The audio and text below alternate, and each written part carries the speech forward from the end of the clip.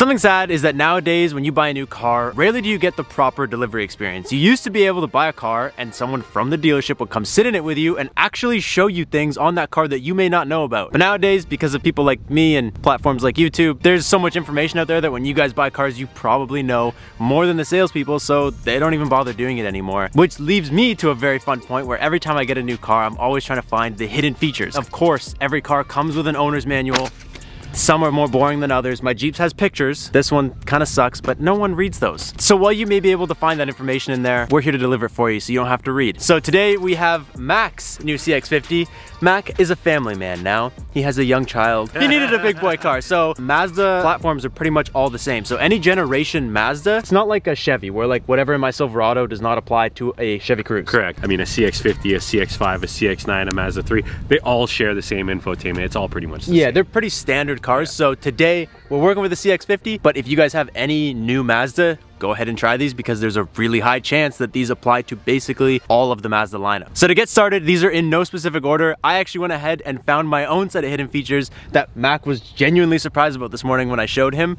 So we're gonna start with the ones that I found and then we can start with the ones that you found. Sounds good. First and foremost is a feature that not every car has, but I feel like especially nowadays, most cars can do this, and I'm gonna call it hidden because you need to click the remote 4 times, dude. Usually on a new car, you go ahead and you unlock and hold it, and on the second one, the windows drop. Mazda literally hid this 4 clicks deep. You hit unlock, 1, 2, 3, and hold the 4th, and you got the auto windows, baby. The one thing that sucks with that feature is that you can't put them back up. It's probably a safety feature. Like we said, Mac got this car because he has a family now, so you don't want to decapitate the child with the windows going back up. If it's like a really hot day, you can remote start it and get the AC pumping, but if you just go ahead, do the remote start, get the AC pumping, and drop the windows, by the time you get out of there, all that hot air is completely gone. When you showed me this morning, I literally went bananas. So number 1, windows go down 4 clicks deep on the remote. Make sure you go outside because you can't put them back up. So the second thing you can do is you can have Apple CarPlay's touchscreen be active all the time. So in the new Mazdas, this big screen is actually a touchscreen.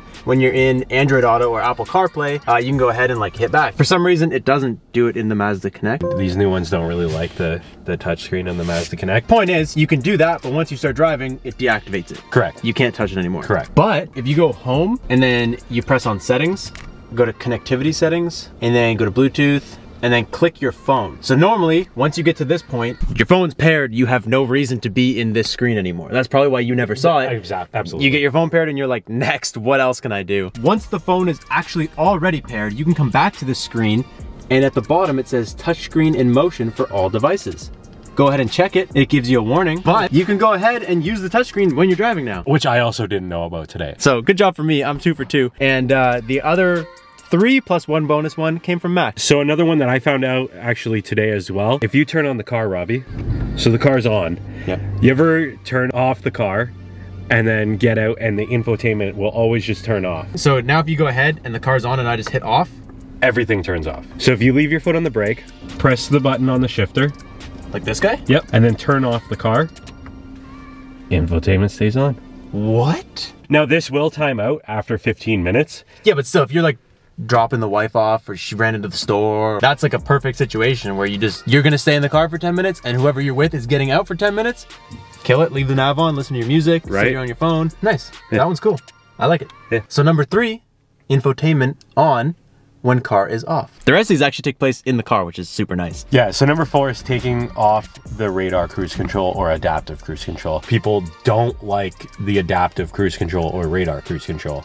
Which is optionally on or off, but it's not like it used to be where there's like a button on the steering wheel that turns on or off adaptive cruise control. Now it just naturally comes on by itself and people don't like it. Again, if you've been tearing through the settings, you may have already found this setting, but if you haven't yet and you don't like your adaptive cruise control being on from the factory, there is a way to turn it off. So from the main home screen on the infotainment, we're gonna go down to settings, go down to safety settings, driver assistance, and we just click radar cruise control. And now that will turn the regular cruise control. So if you look down here, okay, it just looks like a regular cruise control button. Just the simple little guy right there. Just a simple little symbol. And before, it would have looked like that one with the car beside it. So again, that one's like pretty not hidden, but I think a lot of people, once they tear through the majority of the settings initially, they don't go back in.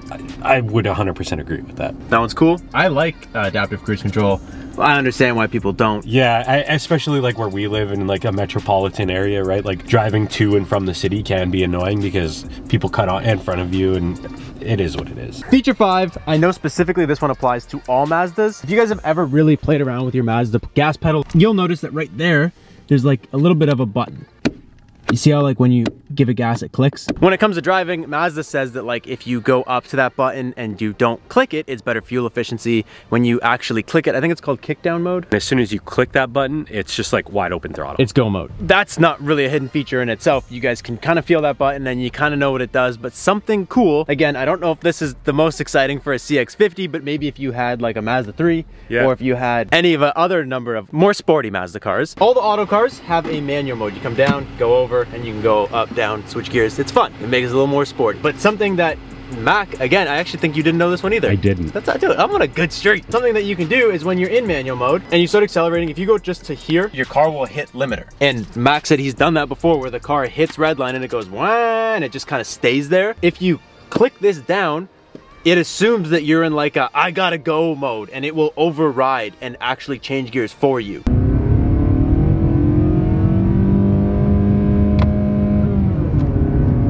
Where this comes in to being handy is if you're trying to do something a little more sporty like a Mazda 3 or something. First thing I pictured was like an autocross event, I don't know why. But if you're doing an autocross in like an auto car, if you mash it, yeah, it's gonna start shifting gears for you. But if you don't mash it, you have full control. So you can get to red line and not shift. You can keep it just at the top of third if you know you're gonna be there for like 2 seconds, you know what I mean? Instead of having it do the extra gear. As long as you know not to mash it into the click position, you have way more control when you're trying to be sporty and have fun in your Mazda. Number 6, just as a bonus, my car doesn't do it. If you're not poor like me and you have the GT, if you have it in reverse and you push the mirror will actually tilt down, something like this.